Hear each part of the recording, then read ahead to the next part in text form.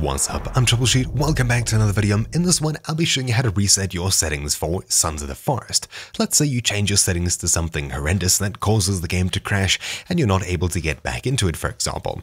I'll set everything here to ultra low, just because it defaulted to pretty high, so we can see when changes take place. Now, of course, if you can get in game, you can edit your settings here, but let's say you want to reset your settings without actually starting up Sons of the Forest in the first place. How do we do this? First, we'll need to know where the game's settings files are. Hold start and press R. Then inside of here, type %app.data% and hit enter. Now, inside of this new folder browser that just opened, head across to app data at the very top, which is one folder up, and open local low.